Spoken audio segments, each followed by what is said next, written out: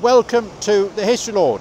You join us here today and we're on the Embankment, and behind me is a memorial to a chap called Samuel Plimsoll. Who? Yes, I'm quite right, James. Who is Samuel Plimsoll? Well, he's an unsung hero. He probably did a lot, well, he did a lot. He probably did more than most people to help the safety of merchant seamen. So let's have a look at his life story, shall we?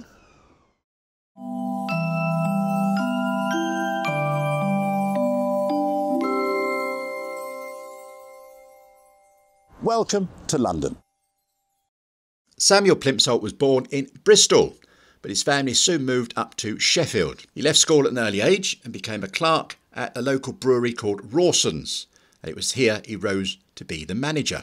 In the early 1850s, he came to London to try and make his fortune as a coal merchant, but sadly he failed and he was actually reduced to destitution. He found himself for a time living in common lodging houses. It was through this experience that he learnt to sympathise with the struggles of the poor. And when his good fortune returned, he resolved to devote his time to improving the conditions of the poor and reduce poverty. He directed his efforts especially towards those things that were known at the time as coffin ships, unseaworthy and overloaded vessels.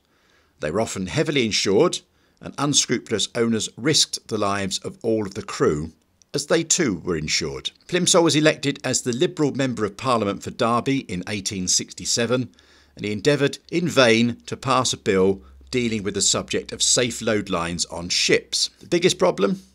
There were still a number of MPs, Members of Parliament, who had influence from ship owners or were ship owners themselves. He published a well-known work in 1872 called Our Seamen, and in 1873 Plimsoll's motion got a Royal Commission, and that was appointed. In 1875 a government bill was introduced, which, although Plimsoll thought was inadequate, resolved to accept. There is one incident in Parliament that's worth a mention. It was on the 22nd of July in 1875 that the Prime Minister Benjamin Disraeli announced that the bill would be dropped. Plimsoll lost his self-control and he actually called members of Parliament villains and also shook his fist in the Speaker's face. The Prime Minister Disraeli moved that he be reprimanded, but it was Lord Hartington who agreed to adjourn the matter for a week to allow Plimsoll to cool down.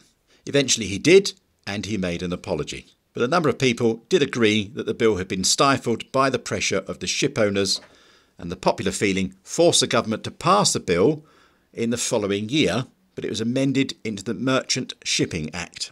Now, this gave very stringent powers of inspection to the Board of Trade and a mark that indicates the safe limit to which a ship may be loaded, and that became known as the Plimsoll line or the Plimsoll mark. Samuel Plimsoll was re-elected for Derby at the general election in 1880, and by a greater majority, but he actually gave up his seat to William Harcourt, believing that the latter, as Home Secretary, could advance sailors' interests more effectively than any private member could at the time.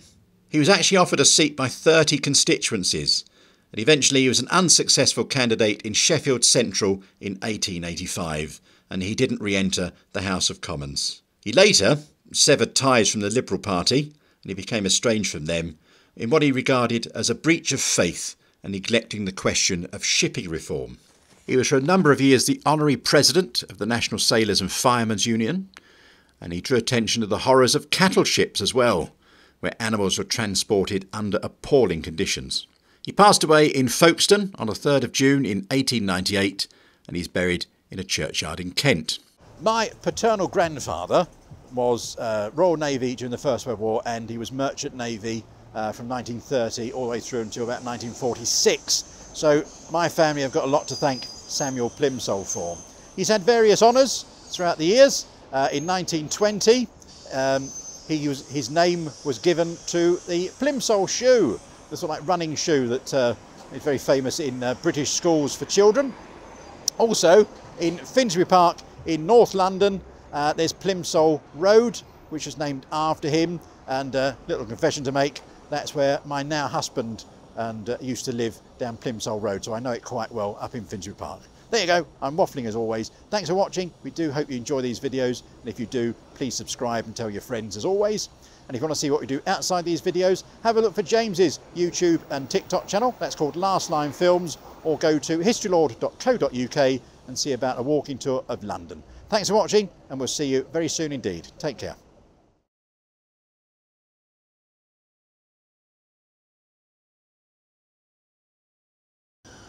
Johnson Sirens, they're back again.